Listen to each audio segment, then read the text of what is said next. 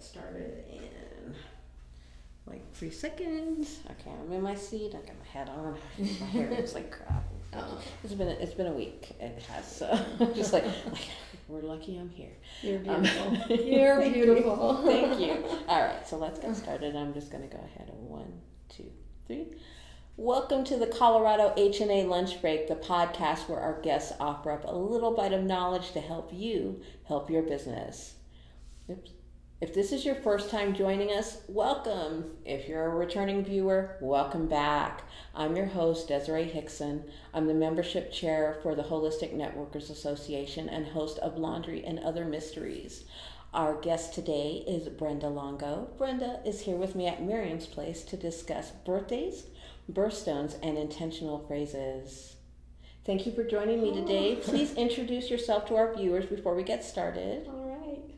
Great. Well, hi, I'm Brenda Longo, and I am just trying to enjoy making things, jewelry, and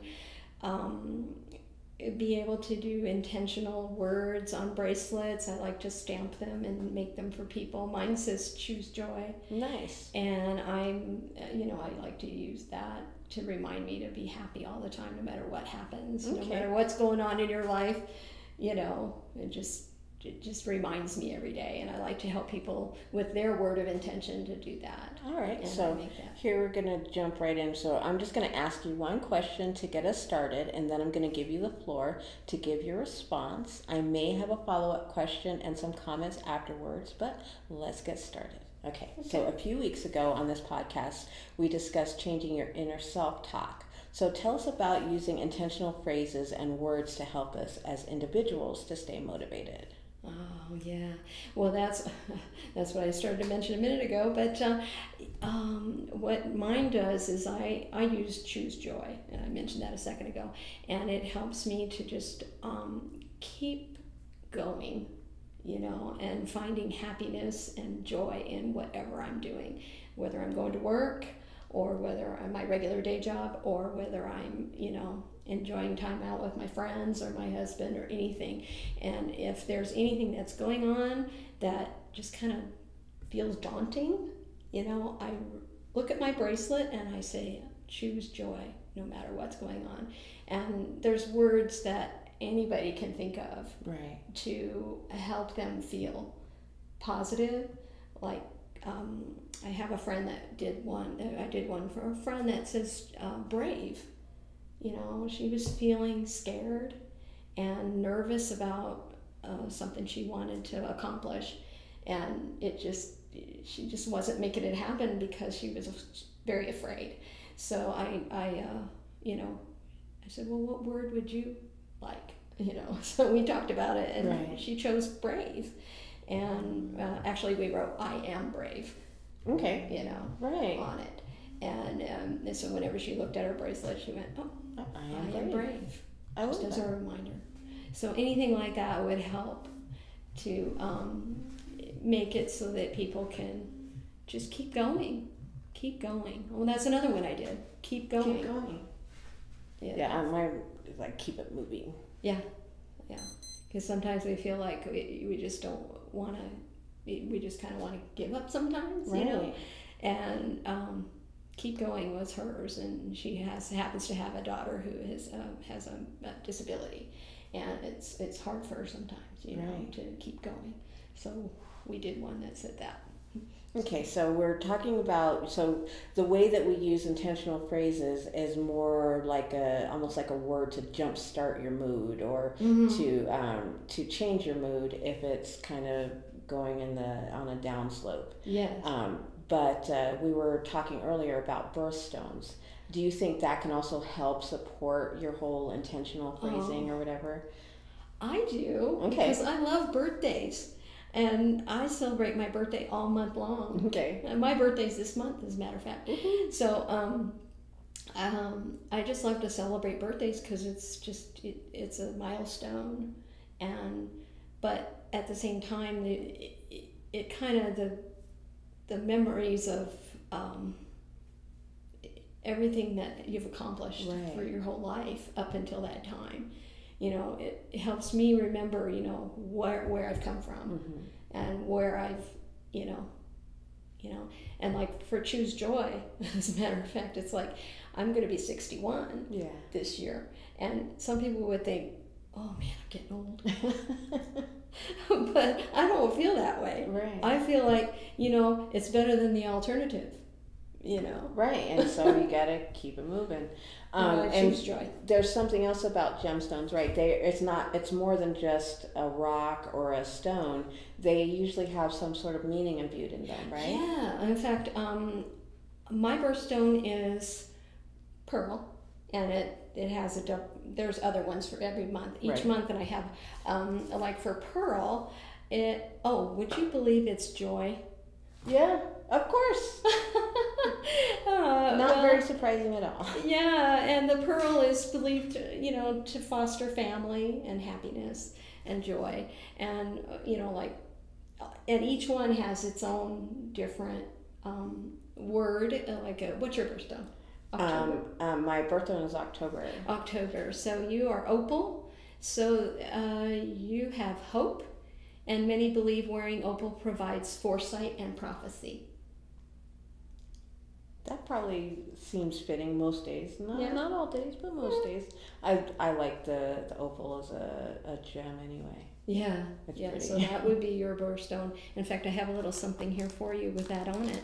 You do? Yeah, it's a little angel. Oh my gosh! And it has an opal in it, and so you can carry that with you. Oh, thank you. Look at that. I'm not sure if you guys can see that. I'll have to it's get close with it. Yeah, it's an But it's so opal-esque. cute, and I love keychains. It's perfect. So that'd be kind of fun. Yeah. To have that. Thank you very much. So, but the opal, I can and carry then that November is citrine, which is a success, Okay. and turquoise for December, peace, and each one has its own. Right, but now, okay, speaking of birthstones though, what if obviously I'm an October birthday, but what if is it okay if I wanted to use a stone that, that's emblem was peace to kind of bring that energy into my life? Oh, definitely. I mean, I think that I would have our birthdays are not every month. Right. But there's nothing wrong. In fact, it's helpful to have something from every color. Okay. I think. Right. To help, because you don't always need, like, I don't always have to feel like I need joy, because I just kind of have it anyway. Right. I think. But there's times when I feel like I, just like, have hope. Don't have hope. Sometimes. Right. And so you so need I a little would bit of that. use that opal to feel hope. Now, another favorite stone of mine is jade. Now, what month is that? Oh, jade is there isn't jade, but there's emerald. Okay. Which would be May. Right. So it's like a green. Yeah. So jade is I could look. In fact, I have my little encyclopedia of crystals, which I'd love to refer to. But I could look that one up for you and figure out what jade would be beneficial for you. But May is emerald, and it's just clarity. All right. So green could be. Do you want me to find you, jade? Yeah. Let's see what we've got. Oh, here. Wait. You know what? This is cool. You got another cheat slip. I have the book, but I also have this little quick reference. And I'm learning. I'm trying to learn all of it. Yeah. But as you see, there's a lot. Because it's a very long list. If this earth can create, or if God could create a stone, I'm going to find it. You're right. And I'm going to make something out of it. But jade shows balance. Okay. According to this. Like that idea. Yeah.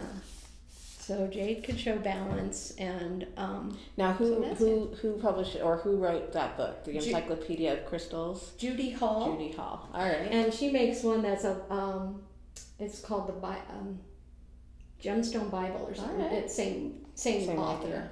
But I'm telling you, if you want to know something, Okay. and it's got all kinds of descriptions of And different each types of stones too. I love that. Yes, every one that there's ever. Pretty much any stone that's been discovered. Yes. So. Oh, blue lace agate. That one's pretty. Yeah. There's so many. I mean, we could spend hours. Right? Yeah, I bet you do. Well, for example, this one is a moldavite, and I keep getting requests for those sometimes. And it comes from a meteorite that hit the earth. Oh, okay. And this meteorite hit the earth somewhere, and it Created that stone, and it's very, very rare. And I can't get my hands on it, but it's very, like the chemistry says extraterrestrial. Okay. Well, it came from it came from outer space, effectively. from a meteorite, and it's beneficial for compassion, security, empathy, finding the gift in an illness, diagnosis, emotional trauma, and I can't, I'm just going by what the book says. I can't make any kind of claims at all, ever. But if it helps you to have that in your life, that might be something you want. And it's a very interesting looking stone. It's not necessarily something I would choose, but it's definitely not very real interesting. Pretty. It's sort of a green. I've lost it now in here, but it's sort of a green color. But it looks kind of like glass. They say, like a piece of glass. Okay, I like that idea. Anyway. So how do you use gemstones in your life? Do you have many pieces that are made with several different stones, or do you gain anything from just using those stones to be creative? Oh, well, I don't know what you mean by that, but like when you're making a piece for somebody else and you're using a particular stone, say for peace. Do you feel that when you're making the piece, or is it just, you're just making the piece for the person, and so you don't necessarily feel anything coming off of that stone for yourself? Oh, okay. Well, what it is that I feel is more of a connection with the person that I'm making it for, and hopefully I'm giving, as I'm creating it, I'm giving it good vibes. Right. So your own personal intentions are placed as and that energy is put into the piece, into the item. Yes, and then hopefully they feel that when they're wearing it, and then and then they can, once a person is wearing it themselves, then their own good stuff goes into it. All that positive energy around themselves, and whatever is imbued in the stone and the description itself. Yeah. I think so.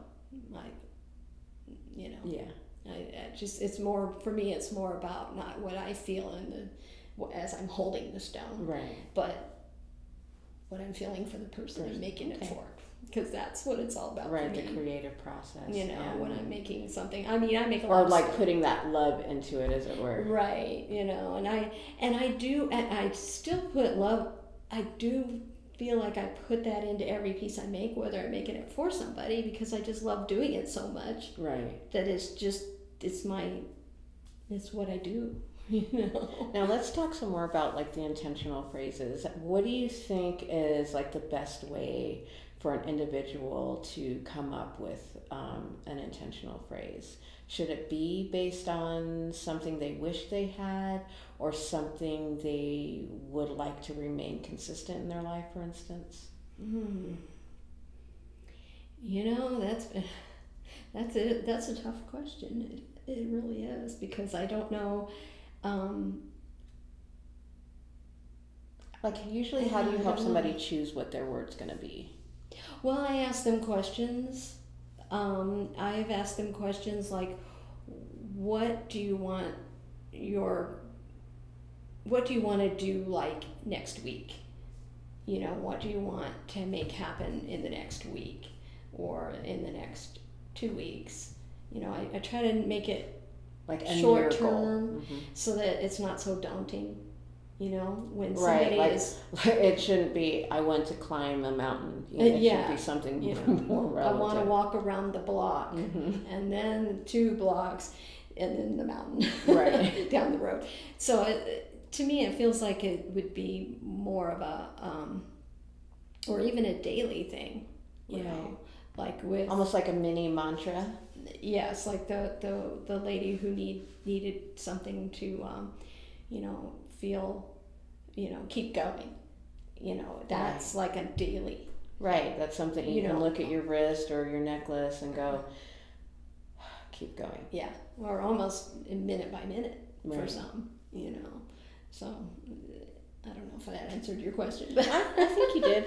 And we can explore that some more. Because I'm thinking that for some people, they might need more of a long term, but it should be, what do you say, like a daily affirmation type situation that will help them get to their long term goal. right. And I think when people think of a certain thing every day, over time it kind of helps them manifest that final goal. Right. It becomes like, I don't want to say habit, but it becomes well, it starts normal. to become normal, ingrained, to where they don't necessarily have to look at their bracelet every time, right, or the written word, or wherever they're putting that intentional phrase. Right. They don't necessarily have to nurse it every day, but they know it exists, and Right. it becomes a part of them. And then you can even have more than one word. Okay. You know, a person could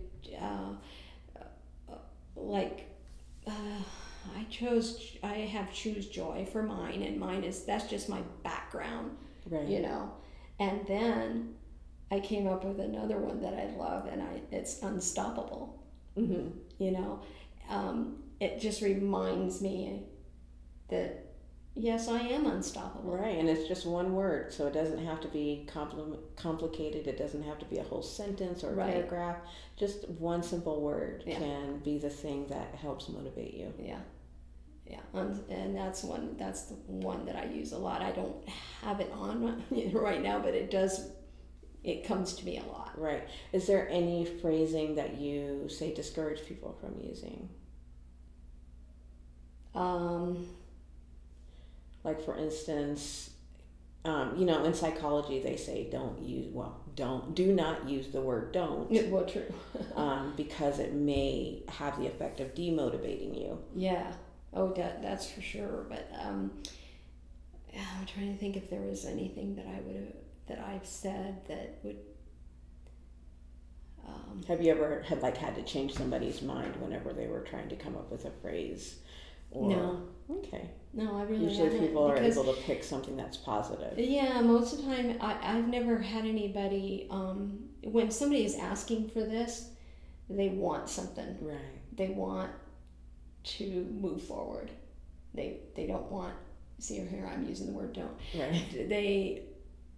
They're choosing to move forward. They are choosing to move forward. Yes. All right. And so it helps them when they pick their word to help them to do that. I like that idea. Yeah. And you don't have to wait for a bracelet from Brenda. You can start your own. Right now, today, you can choose a word that means something to you. Yeah, and you can even just put it on your, like on your mirror. Write it in lipstick on your mirror. Or a sticky note. Or a sticky note, or a felt pen anywhere. That's just put it somewhere so you can. You can write it on your hand. Yeah, I have like a dry erase calendar, and then I write phrases up there that I want to remember. Oh, yeah. So. Yeah, definitely. I mean, it's all about, moving forward with something that's positive and happy and, Right, and that can help you keep going when the going gets tough. Yeah. And, we all know how that's been feeling the last year or so. Mm-hmm. So many of us can relate to that. Uh-huh. So. Yes. And I was out of work for a couple of months when this all started. And that's how I discovered that I could, do what I You do. do jewelry and then Yeah. and help keep other people motivated by making the little bracelets. All right, so we're going to wrap this up, and I just want to thank you again, Brenda, for joining me on the HNA Lunch Break today. Before we sign off, tell our viewers how they can find you, such as your social media, your email, your contact number. Do you have a Facebook? Well, I do, Okay, but first of all, I want to thank you for having me. When you asked me about doing this, I was just like flabbergasted. I was like so honored, and I just, it just. Well, you're one of the most motivational people I know. I mean, your bracelets and just your jewelry and just your energy is just amazing. So. Well, I'm glad to be able to share, about trying to, just keep moving forward and keep being happy, and even when things aren't perfect. Just choose joy and keep going. All right, I love that. All right, so what's your Facebook page? It's I have Brenda's Bling Thing Creations is on Facebook. So if you just look up Brenda's Bling Thing Creations, it'll pop right up. A Facebook page, and it pops right up, and it'll say you'll see it says she how did that say, she decided she could, so she did, or something like that on my Facebook page. So when you see that, you'll know it's me. You'll know it's her. All right. So, okay, we'll include the information that Brenda just shared in the video post and down below in the comment section if we find anything else we need to add. If you've enjoyed this video and would like to join me on the HNA Lunch Break, please send email to coloradodiva@gmail.com. And we'll schedule you for an episode in the very near future. All right, that's it for this episode. Don't forget to check out the other lunch break videos on our Facebook page, and like, share, and drop a comment in the drop a message in the comment section. Until next time, this is Desiree Hickson signing off for the Holistic Networkers Association. Bye. Oh, thank you for having me.